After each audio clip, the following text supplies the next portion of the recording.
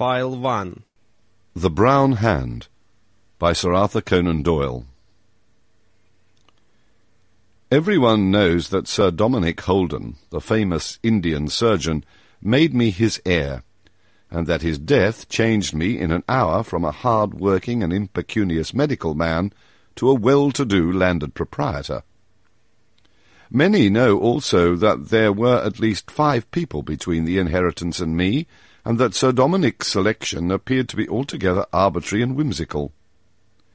I can assure them, however, that they are quite mistaken, and that although I only knew Sir Dominick in the closing years of his life, there were, none the less, very real reasons why he should show his goodwill towards me. As a matter of fact, though I say it myself, no man ever did more for another man than I did for my Indian uncle. I cannot expect the story to be believed, but it is so singular that I should feel that it was a breach of duty if I did not put it down upon record. So, here it is, and your belief or incredulity is your own affair. Sir Dominick Holden, C.B., K.C.S.I., and I don't know what besides, was the most distinguished Indian surgeon of his day. In the army originally, he afterwards settled down into civil practice in Bombay, and visited, as a consultant, every part of India. His name is best remembered in connection with the Oriental Hospital, which he founded and supported.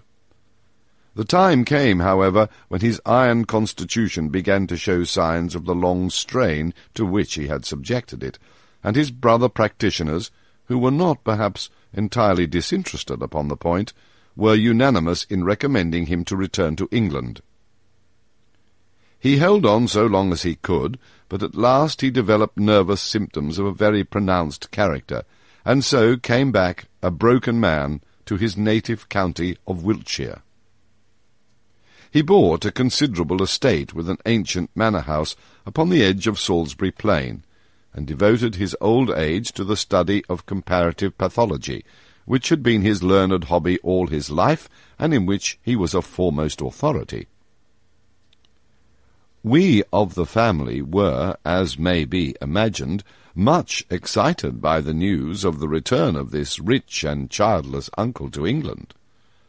On his part, although by no means exuberant in his hospitality, he showed some sense of his duty to his relations, and each of us in turn had an invitation to visit him. From the accounts of my cousins, it appeared to be a melancholy business, and it was with mixed feelings that I at last received my own summons to appear at Rodenhurst. My wife was so carefully excluded in the invitation that my first impulse was to refuse it, but the interests of the children had to be considered, and so, with her consent, I set out one October afternoon upon my visit to Wiltshire, with little thought of what that visit was to entail.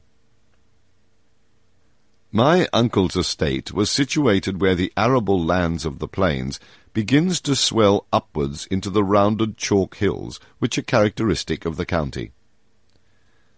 As I drove from Dinton Station in the waning light of that autumn day, I was impressed by the weird nature of the scenery. The few scattered cottages of the peasants were so dwarfed by the huge evidences of prehistoric life that the present appeared to be a dream and the past to be the obtrusive and masterful reality. The road wound through the valleys, formed by a succession of grassy hills, and the summit of each was cut and carved into the most elaborate fortifications, some circular and some square, but all on a scale which has defied the winds and the rains of many centuries. Some call them Roman and some British, but their true origin, and the reason for this particular tract of country being so interlaced with entrenchments, have never been finally made clear. Here and there on the long, smooth, olive-coloured slopes there rose small, rounded barrows or tumuli. Beneath them lie the cremated ashes of the race which cut so deeply into the hills, but their graves tell us nothing, save that a jar full of dust represents the man who once laboured under the sun. It was through this weird country that I approached my uncle's residence of Rodenhurst, and the house was, as I found, in due keeping with its surroundings. 2 broken and weather-stained pillars, each surmounted by a mutilated heraldic emblem, flanked the entrance to a neglected drive. A cold wind whistled through the elms which lined it, and the air was full of the drifting leaves. At the far end, under the gloomy arch of trees, a single yellow lamp burned steadily. In the dim half-light of the coming night, I saw a long, low building stretching out 2 irregular wings with deep eaves, a sloping gambrel roof, and walls which were criss-crossed with timber balks in the fashion of the Tudors. The cheery light of a fire in the broad latticed window to the left of the low porch door, and this, as it proved, marked the study of my uncle, for it was thither that I was led by his butler, in order to make my host's acquaintance. He was cowering over his fire, for the moist chill of an English autumn had set him shivering. His lamp was unlit, and I only saw the red glow of the embers beating upon a huge craggy face, with a red Indian nose and cheek, and deep furrows and seams from eye to chin, the sinister marks of hidden volcanic fires. He sprang up at my entrance with something of an old-world courtesy, and welcomed me warmly to Rodenhurst. At the same time, I was conscious, as the lamp was carried in, that it was a very critical pair of light blue eyes which looked out at me from under shaggy eyebrows, like scouts beneath a bush, and that this outlandish uncle of mine was carefully reading off my character with all the ease of a practised observer and an experienced man of the world. For my part, I looked at him and looked again, for I had never seen a man whose appearance was more fitted to hold one's attention.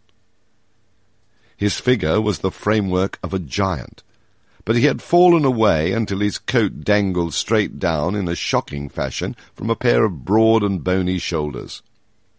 All his limbs were huge and yet emaciated, and I could not take my gaze from his knobbly wrists and long gnarled hands. But his eyes, those peering light blue eyes, they were the most arrestive of any of his peculiarities. It was not that their colour alone, nor was it the ambush of hair in which they lurked, but it was the expression which I read in them.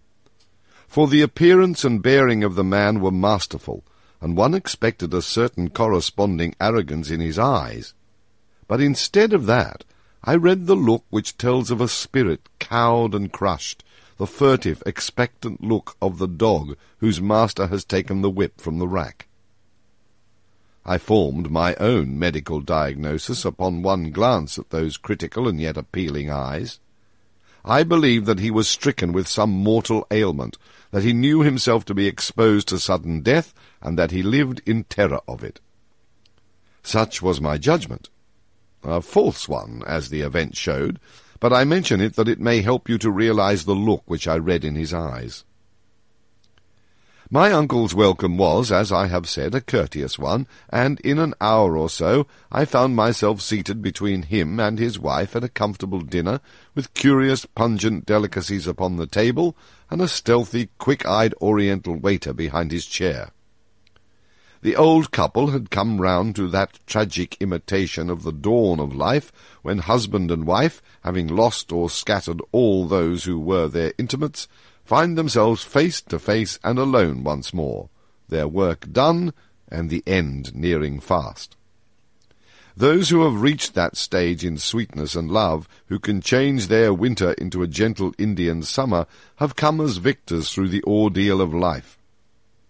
Lady Holden was a small, alert woman with a kindly eye, and her expression as she glanced at him was a certificate of character to her husband. And yet, though I read a mutual love in their glances, I read also mutual horror, and recognized in her face some reflection of that stealthy fear which I had detected in his. Their talk was sometimes merry and sometimes sad, but there was a forced note in their merriment and a naturalness in their sadness which told me that a heavy heart beat upon either side of me.